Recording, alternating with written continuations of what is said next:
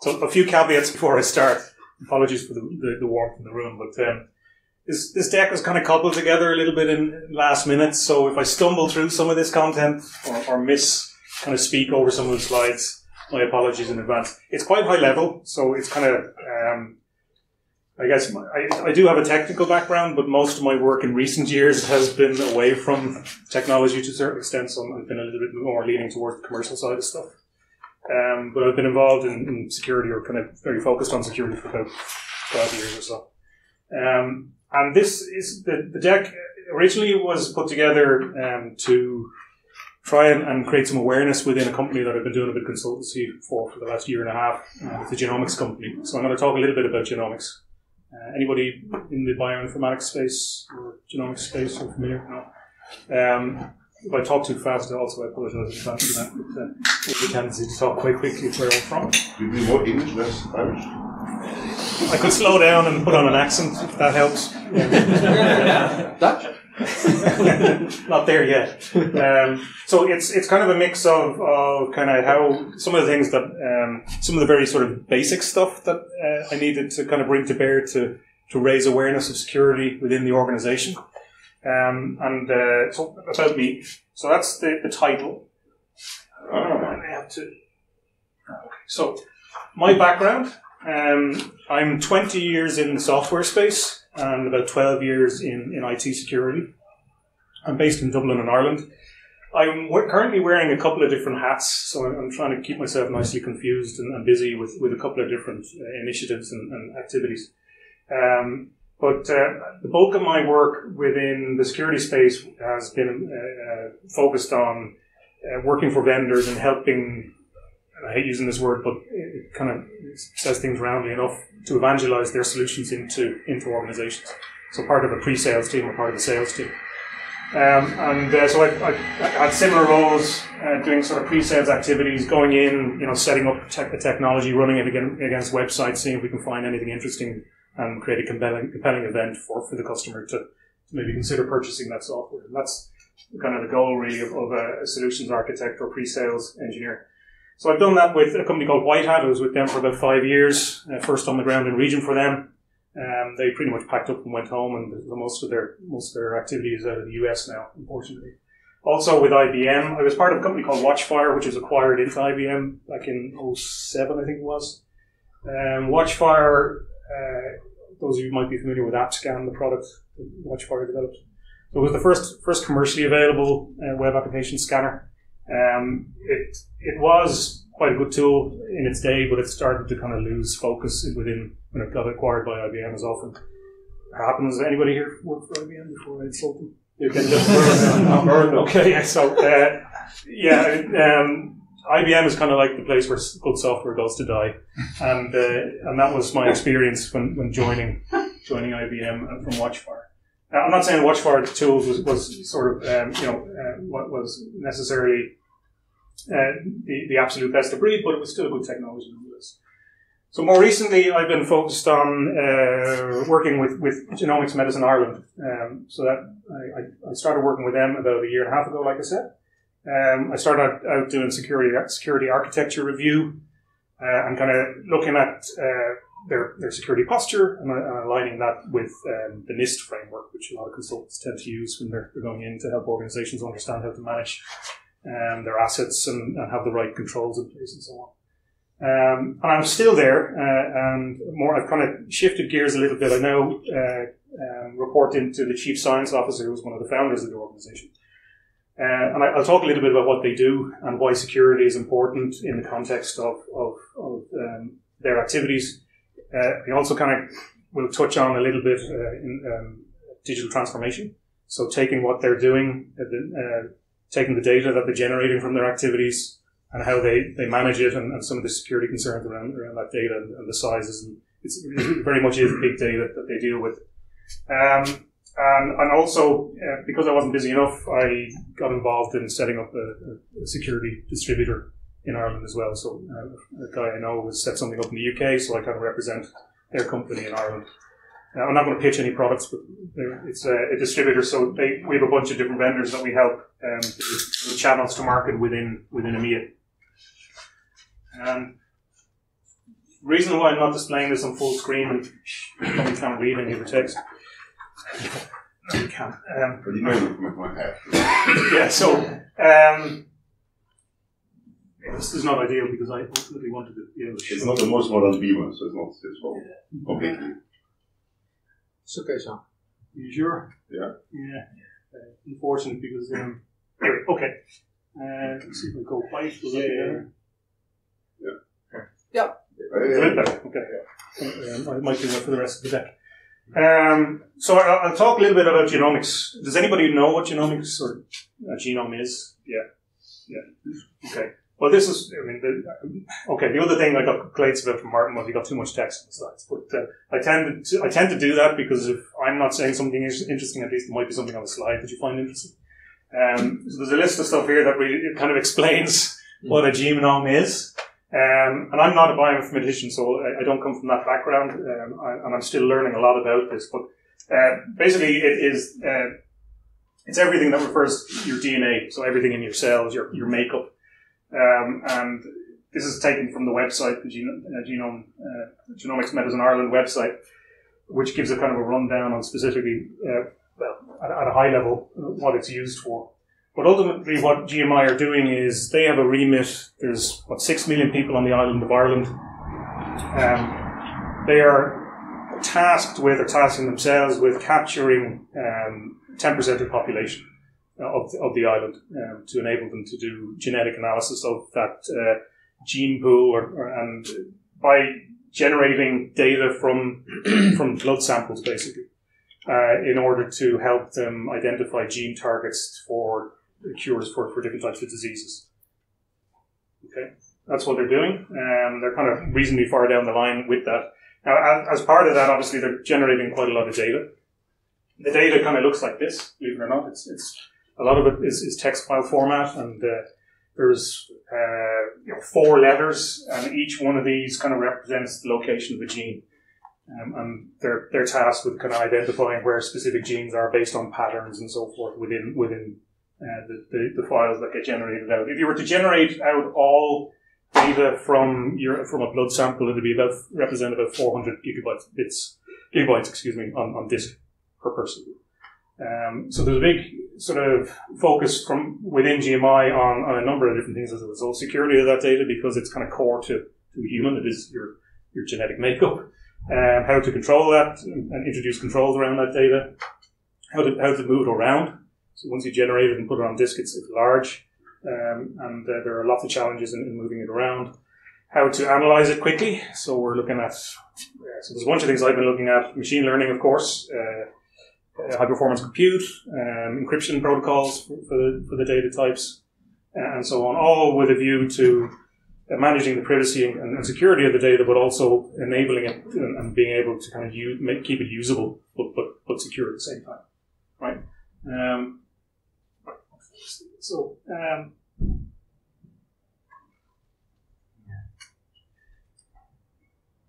haven't done this before. I see that. That's good. Are you sure? Yeah. So it's a pretty simple process. And I thought this might be interesting to you if you don't know anything about genomics and how an organization goes about capturing that data or generating that data. So basically, you offer up a blood sample. It's put through one of these machines, and you get this VCF file format. It's quite a large text file. It typically has about 1 million plus lines of text, and the guys have a bunch of tools and scripts and stuff like that they use to analyze the data. And we're working on developing kind of more complex analytics techniques for that data as well, alongside trying to capture and collect the samples themselves. Now, as you can probably appreciate, there's a bunch of compliance issues around handling this type of data. And GDPR obviously kicks in. And there's certain, actually GDPR is quite good in that it does actually make reference to this type of data. So it's considered PII, and there's a reference to genetic, biologically kind of developed data. And there's 2 ways that GDPR says you need to handle that data. Either you anonymize it, so which basically means you remove any identifiers that would enable you, if you got access to that data, to link it back to the person you took the data from, or the sample from. But if you anonymize data, you can't really use it because you're stripping out some of the markers in there that enable you to generate good results from your analysis. So typically in genomics, what organizations do is they pseudonymize or pseudo-anonymize. Pseudonymization is the technique. And what that does is in effect, and what we've done in GMI is when you're capturing the data, you assign that sample a number. And that's what travels with the data from there on. So you're able to track it through the different analysis activities. That being said, there are still a bunch of concerns, and when you talk to some of the bioinformatics guys and some of the guys who work in health, ethics are a big concern for them. So they want to be sure that they're doing as much as they possibly can to control that data. So one of the tasks I kind of took on board was to look at different techniques to encrypt it. So the current state of the art is probably what everyone else is using is sort of you encrypt at rest, you encrypt in transit. And that's basically what they're doing. It's hard to introduce any other controls or protocols into that process without making it very hard to work with. However, there is research being done in the space. Anybody familiar with homomorphic encryption or multi-party computing? Yeah. Okay. So I'll get on to some of that. But meanwhile, in the context of doing that, the organization itself is kind of in a constant sort of transformational stage. And I don't know, I mean, you guys might have a different view of what digital transformation is or means. Some people, it's a bit of a nonsense term, doesn't really mean a whole lot. Does it refer to, is it simply just at this stage in technology sort of progress? Is it APIs and algorithms and not much else? I think unless you're a complete Luddite or not engaged with technology at all, I'd say to most people, digital transformation is probably kind of stuff into the cloud or something like that, just kind of changing how technology is used within your organization. So that's like to an individual or to you or me, that's maybe how you perceive it within an organization. Obviously, there's lots of benefits from doing this. Added value, being able to add different types of services to your customer base, broadening your customer base, getting access to different global customers, for example. Developing different types of lines of business, so software as a service, and so on. But of course, when you start to transform the business, you're going to have to change your security models along with it to accommodate. And that's one of the things that we're seeing within GMI, for example. However, that's not necessarily a negative thing. Security, certainly in the context of what GMI does, is seen to a certain extent as an enabler. So being able to show that you're controlling that data when you're engaging with subjects, you're engaging with clinicians, it actually eases the path to allow them to work with you, and rather than against you, if you can reassure them that you're controlling the data as strongly as you possibly can. So we've been looking at a few different approaches. We all know these are kind of old Microsoft 10 immutable laws of security. It goes back to 2011. You can't read them until I change the color. Does everybody know these? They're pretty basic, so basically, if somebody can get access onto your system and so forth, you're game over to a certain extent. But I mean, some of these still ring true today. These were published originally, I think, a few years before 2011.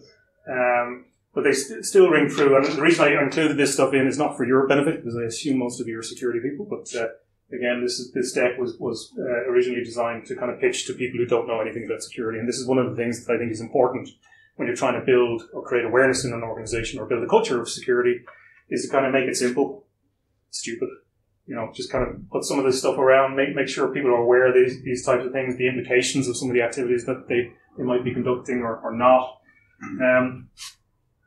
And once you start to kind of create awareness in an organization, you're probably going to start scaring people, and those people are probably going to start looking for solutions. And if any of you have been to a trade show, I think this is nice, but Christ, it's busy, isn't it? Mm-hmm. So, and recently I went to InfoSec in London. I don't know if any of you have been to that event. It's quite a large trade show. Yeah. The one thing that strikes me every year is I struggle to figure out what most of the vendors do. I really, Exactly, yeah. they all look like they're doing pretty much the same thing. So it's very hard for them to differentiate yourself. So if it's hard for somebody who's been in the security space for a number of years, I'm not saying I'm an expert on everything, but think of it as a non-particularly well-versed security person who's trying to navigate this stuff. So quite often, raising awareness is not about scaring people, but and this is really the good, the bad, and the ugly. There's stuff that for things that you didn't even realize needed security controls. IoT is probably leading at the forefront of that. So a little bit flippant from Bruce Schneier. I'm sure you've seen this quote before. It's not about, it's not necessarily about just kind of buying stuff off the shelf and chucking it at your environment and hoping, you can plug it all together and suddenly you're secure. Obviously, that's not going to happen. You're going to waste a lot of money. You're going to waste a lot of time, effort, and energy, and probably not get very far. So, while there's some truth in this, there's, in the way he's kind of put this, at the same time, if you know the solutions, if you're sort of well versed, I guess you can make technology work for you, but don't expect to be able to just kind of plug and play your way out of a problem. I think that's true. I mean, at a basic level, I'm going to do this very slowly. Yeah, I know where everything is now. Marco?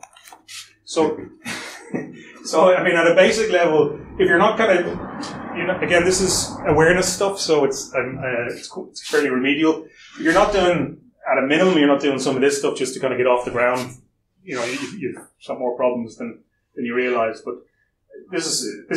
I mean, I've looked online for guidance on, where should you start? What are the things that you really should be kind of beginning with? And at a minimum, know what your attack surface looks like. Make sure you're patching and configuring things properly. Logs, quite useful. Analyze them. And then start from there, build off the back of that baseline, and then you can spread your wings into looking at different types of more complex frameworks. And a lot of that is easy. It should be relatively easy to communicate back down to your IT teams who are not necessarily, security aware either. So this is kind of a mixed audience type tech. It's not just for ordinary employees, but also some of the IT folks.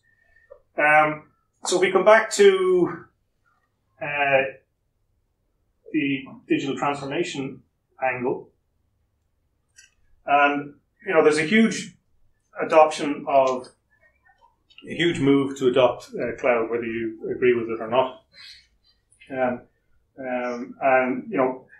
with that, then we have IT or security teams kind of trying to protect that environment, whether it's on-prem or hybrid or cloud, or fully committed to cloud.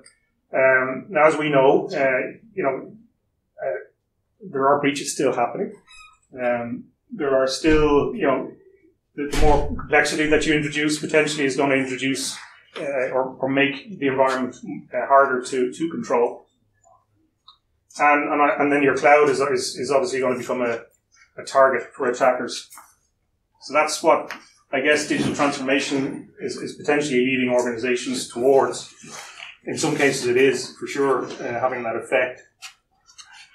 Anybody work with a cloud provider in the audience? Yeah? All of you?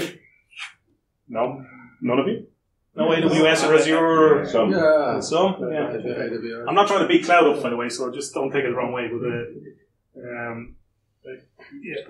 There's, if you want to change the color, if you click the text, and then you see, see this, at the center, there's a text thing, and on the right side. It's a tab at that side. Tab. The tab. Yes. That's there. You there's this small rainbow that you click on to change the color. Yep. But there's a white square next to it, a white rectangle next to it, and that you can click to, and it will also change color where you select that. And that would be much easier, I think. Maybe if I just do the whole lot. Maybe if I select the whole lot, I can change, but I don't want to change. Okay. No. So one of the things that we got concerned about when using cloud, so GMI, for example, it uses AWS, and one of the things that we kind of noticed and realized was that, so this is, again, this kind of comes back to working with bioinformaticians and medics and folks like that who are hypersensitive to managing data. And they want to be sure, they're able to tell their community that they're doing their utmost to protect that data. So we were kind of digging around and looking at the setup on AWS. And one of the things that we typically tend to see is that, you can address encryption in transit. You can typically address encryption while the data is at rest. If you want, you can put your keys into the cloud or not. But one of the kind of concerns that some of the team had was that if you decrypt on the cloud, you don't have control of that asset necessarily. So, in theory, typically that hole is not addressed by cloud providers. And we wanted to make sure that, even if there was a facility in place to control when the data is in use in the cloud, which in theory then the server should be able to see that data when it's decrypted. More often than not, what we try and do is take the data down from the cloud, decrypt locally so it's contained there, but sometimes that doesn't always happen. So that's really one of the drivers about, okay, how do we find a better way to handle this data in an encrypted form, while it's, and we can put it wherever we like, and we don't have to be concerned about whether it's in the clear or not, or we don't have to be concerned because it'll never be in the clear. So that kind of led us on to taking a look at different encryption protocols. So again, if we go back to talking about why, so what, the data is pseudonymized. So even if it was accessed, what are you going to be able to do with it? This is one of the other kind of pushbacks we get, and particularly with the IT team when we're telling them, that thing about the data when it's on the server and you decrypt it up there and it's in the clear, and we're concerned with that. And then we usually get this, so what though? It's pseudonymized, it's not really usable data, it doesn't make any sense. You won't be able to ever take that data and link it back to the subject that it was taken from. And after all, DNA or genetic data is PII. It's about as PII as you can get. GDPR, like I said, makes reference to it. And like I said again, I kind of jumped ahead here. Anonymization makes the data unusable. So right now, the only way we can deal with it is by pseudonymizing it. One of the areas that we then started to have take a closer look at is, well, all right, if the data is pseudonymized, and say the IT guys who we're talking to think, maybe it is unusable in that format. Are they right? Can you? Even if you did get access to that data, would you be able to identify back to that person where you originally taken it from? And the answer is yes, based on some research that we dug up. There's a chap called Janet Ehrlich, I think his name is, this gentleman here, who basically did this. He was able to recover surnames and families from publicly available data and take that data and correlate it back to families in a particular location without knowing who they were. And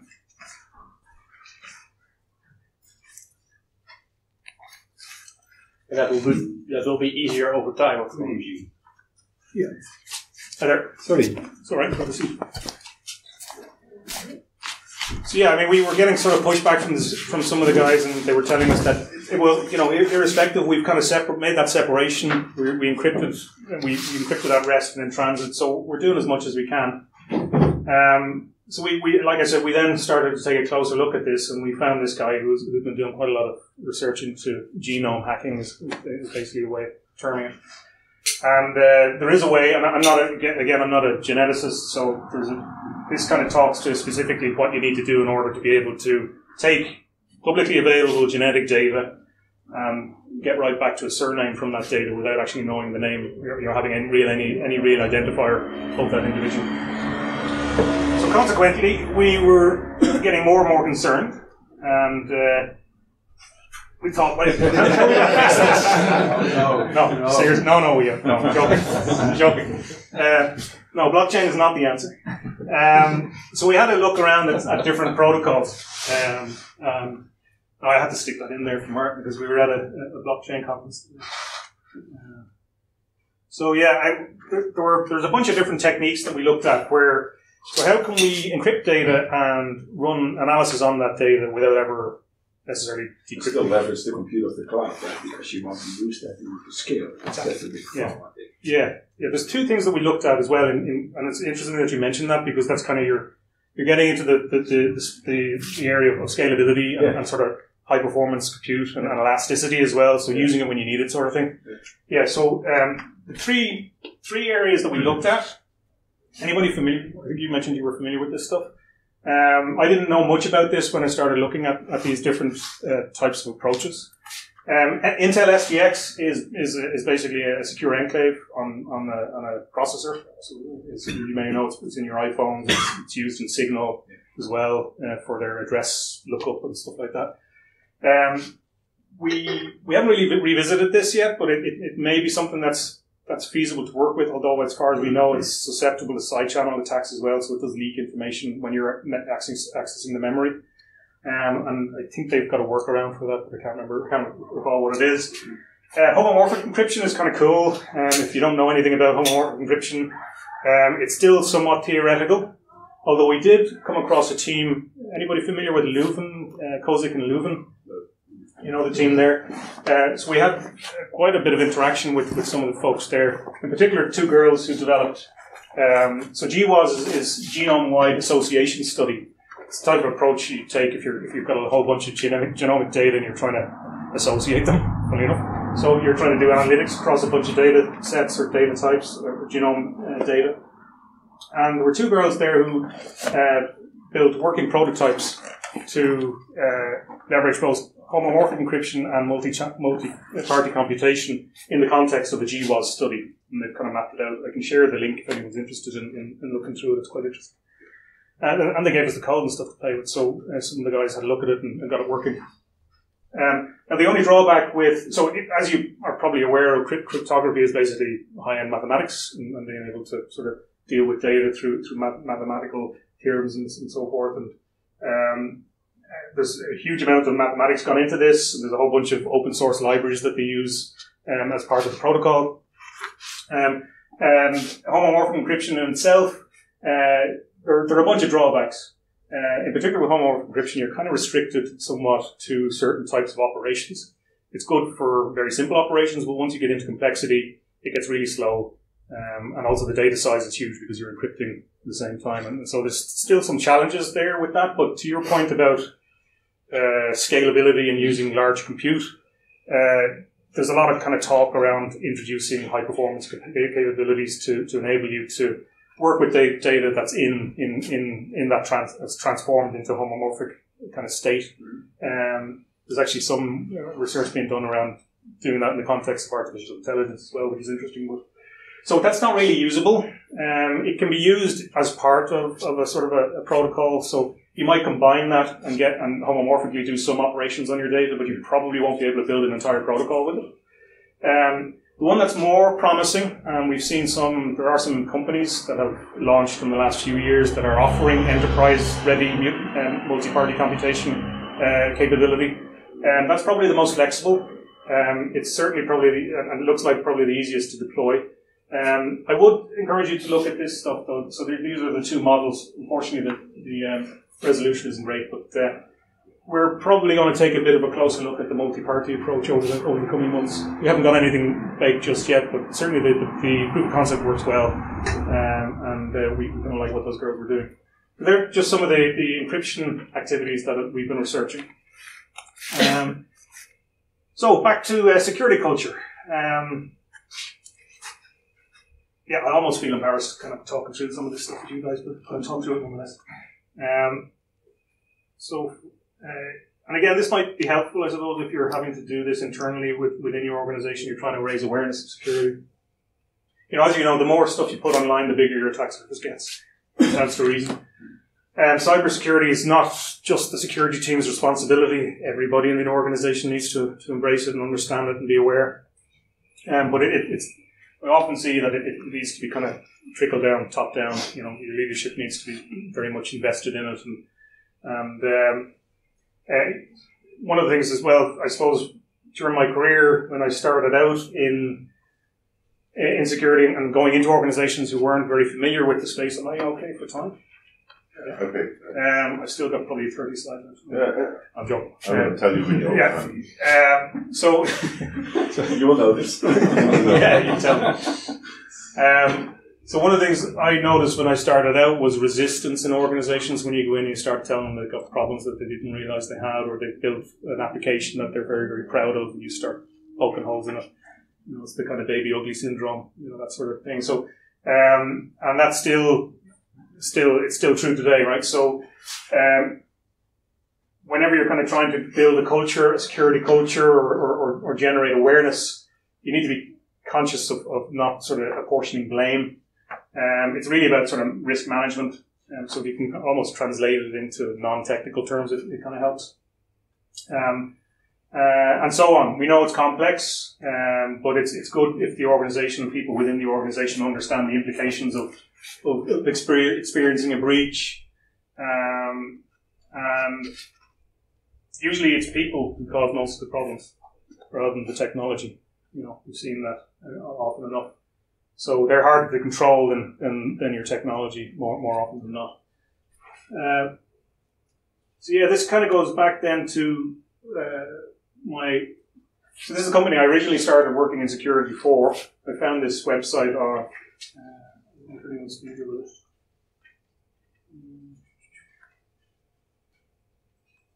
Yeah, webarchive.org. And I dug out that page, which is kind of interesting. It's just kind of, I was reminiscing, and making me feel reminiscent about it. So back in 2007, but again, to my point, it was working with these guys. They were winning all sorts of awards. I thought they were the greatest security team in the world until, I started to learn more and get more mature in the space and realize that, it's not all about technology. Their scanners were good, but you kind of got out of them what you put in. And eventually they got acquired, and like I said earlier, the rest is history. They moved into IBM. So often when you're going into organizations, you're dealing with. I was trying to find a way of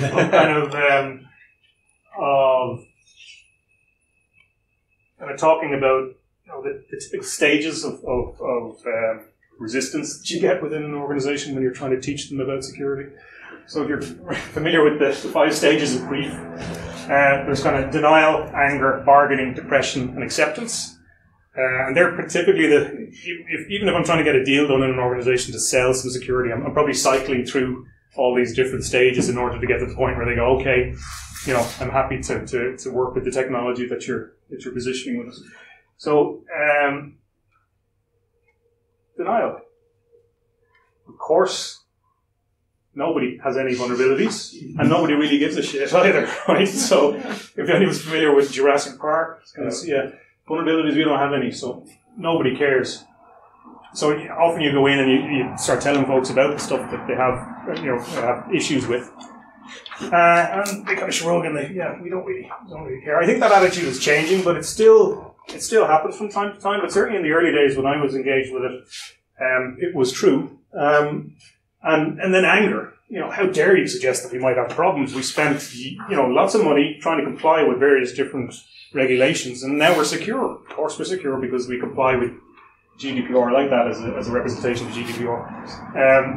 But yeah, you're not going to get secure just by following a compliance regulation.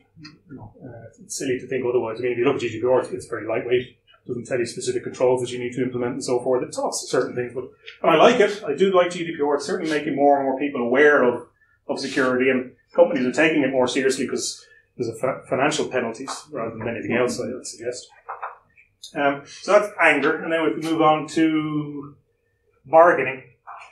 It'll never happen to us, but of course, again, we know it happens frequently. And every time I look at this, you're probably familiar with this website where you can kind of get a visualization of all the breaches.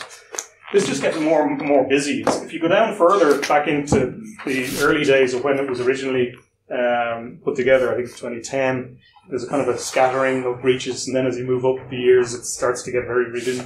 So now you can hardly make out which breach is which, but we know they're happening all the time. And motivations vary. I think a lot of people are, get concerned, and maybe there's a lot of fear, uncertainty, doubt put into organizations by maybe the media, maybe by certain security professionals. We talk about organized crime, nation states, terrorists, they kind of big it up a bit, industrial espionage. And they're all valid concerns, but quite often, more often than not, it's your employees that are going to cause you the most issues. So motivations vary, and it's that kind of realization that this is what you're kind of up against that I think then starts to kind of help organizations move into the acceptance phase. Unfortunately, you can't see that, but I can't even remember what it is. It's somebody saying your server is fucked or something. So motivation, and we know the motivations can be varied, and things are hackable, right? And one of there's another thing that's interested me in recent, I think again, media calling, when cybercrime is perpetrated, immediately it's hackers have done this. That's not true. I think people who hack are doing it out of curiosity and various other things, and quite more often than not, rather than for financial gain. So I think that unfortunately the term hacker has been misused over the years, and that's for me again. If you understand where this deck or why this deck was put together, was to kind of help people in an organization understand what hacking is about. I don't know if that makes sense to you guys, but it was the best sort of description I could find at the time.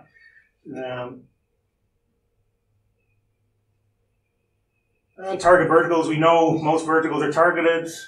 Common vectors, for those of you who don't know, and I think this is from the data breach incident report, so Verizon's report. Whatever industry you're in, these are typically what you'll see from a vector perspective, or a combination of these. We were talking about DDoS earlier on and stuff like that, but these are not hacker activities really. Malware and ransomware is not sort of hacker activity, is it?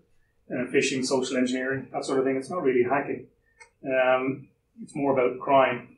Healthcare, of course, is a focus vertical. Healthcare, in certainly last year and in recent years, has been seen as an easy target, and they really have a lot of work to do to secure their infrastructure. NHS, in particular, which is the UK's National Health Service, has had a particularly bad time of it, with some sort of direct breaches onto contractor systems, but also they were practically taken offline by WannaCry as well recently. So it's scary. And everyone has a plan until they get punched in the mouth. I won't go into these. I would assume that most of you are familiar with some of these stories. So, HB Gary, familiar with what happened there? Yeah. CEO trying to out Anonymous, and next thing the whole organization gets owned by Anonymous. If you haven't read this, there is I'm not sure if I have the link here, but there's quite a good blow-by-blow description of specifically how this all played out. So even, these so-called security experts can get it very wrong sometimes. So basically everything that they own, their email server, even the CEO's iPad was leaked online and so on. Quite an interesting story. The other one was Hacking Team, which was another interesting. These are just a few years ago, and I just kind of like how these played out. Again, with this one, what was interesting, and I know there's 400 gigs of data, but the guy apparently spent 3 weeks in their environment before they noticed him, and he took out a huge amount of data. And they were supposed to be kind of the leading edge security team, and they didn't spot him. And again, there's a very good description. I do have it linked here. The guy kind of wrote a synopsis on all the things that he did while he was within the network. He was writing all sorts of tools and stuff. He spent time going in, and then didn't go in for a few days or a few weeks because he just wanted to see if there was any change in the environment. Then when he showed up again, he realized that they hadn't noticed that he'd been there, so he continued his activities. Quite an in-depth description and quite interesting to read through. And security breaches, they're bad for business, apparently. If anybody remembers this one, what I found interesting about this is apparently usage of the website went up after the breach. So this is actually very good publicity for this company, believe it or not. So they got breached, and they were kind of, not many people have probably heard about them, but as soon as they made the news with this breach, this usage of the service spiked. So yeah, it even was in Mr. Robot. Was it? Exactly this reached like 2 weeks later. It was in Siri. Excellent. It's a good one. So what's the problem? And I think we've touched on a bunch of different problems, and we all know that software can be written. I think it's one of the things that you spend a lot of time talking about is secure coding and stuff like that, and something that I used to talk about a lot as well. It's often it kind of drives the internet to a great extent. It's on everything. It's not really designed to. Typically, hasn't been designed with security in mind. But you and I we all know that it can be written securely. It's just one of those things that you need to be kind of conscious of when you're building applications. Is do it responsibly. Everyone in an organization is responsible for security. It's not just the security team or the IT team. Weirdly, one of the things that we had pushback in GMI was on introducing multi-factor authentication. That freaked people out. The password works. It hasn't caused any issues so far. So why have we got to do all these other? Even senior guys, C-level guys in the organization were kind of grumbling about having to use an extra factor. And we know it's not perfect, but it does add a little bit more control, or introduces a little bit more complexity. So it makes it more difficult for somebody to breach an access control system or perform authentication, but not quite as drastic as this particular one, but it's still valuable. And then the other thing, I suppose, which often gets missed is, are you yourself, is your lack of awareness making you sort of an attack vector? We've actually seen this in some organizations that I've worked in, where the execs actually get targeted, and if they're not on their guard or they're not doing things the right way, they could expose the organization to some sort of breach inadvertently. Coming towards the end, I then talk about some kind of common controls. Again, if you're well security versed, you probably know most of these things already. They're pretty sort of boilerplate. And again, I'm going to talk about patch management, log, security management, access control, network segmentation, encryption, backups, asset management. Know where all your assets are. Test a lot.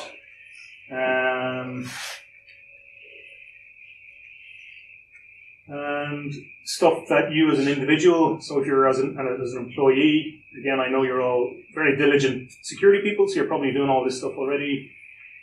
But this is kind of, again, very basic. Get familiar with corporate policies, report suspicious activity, alert folks if strange things happen, use high entropy passwords or passphrases. It seems to be the fashion these days, but make them long so they're hard to crack. And try and use hardened machines or corporate machines if possible. If you're not secure, if you're not a techie, it's best to allow the tech guys to secure for you. But ultimately, for an organization, it's really about managing risk. And so, I can't remember where I pulled this from, but risk equals threat by vulnerability by cost. I know there's companies that build an entire consultancy off the back of doing threat modeling and stuff like that, which I don't do, and it is very valid, but that's kind of what it boils down to. And that is about it. Yeah. My former boss also remember saying this to me. If your C-suite is a target, your exec assistants are probably targets as well. I think he had some bad experiences where his secretary was being phished and stuff and social engineered to reveal certain things. Yeah, and that's about it. That's all for me. Questions, comments, feedback. Useful, not useful. Yeah. Oh. Yep. Yeah, you mentioned start from top down. My experience is it's very hard to do it top down because most of the time my experience is the top is always looking to the technical people, tell us what to do, and when we sit on our hands, you tell us what the value of your data is or your business process. You say, yeah, we don't know, you're the techies. So how to cope with that? What's your experience to break that? Yeah, it's a good question. You often have to kind of translate it into business terms for C-level because they all often consider security issues as a technical problem. So, I mean, and that's kind of hopefully the premise of what I was trying to do was kind of raise awareness, not just at a lower level within an organization, but right the way up to the top, and then translate the implications of a breach into, financial terms or commercial terms almost to convince the execs that it's something that they need to sponsor, but also invest in and push it back down into the organization. But that, it happens all the time. Okay. It's nice and warm in here. Big thanks to Gareth.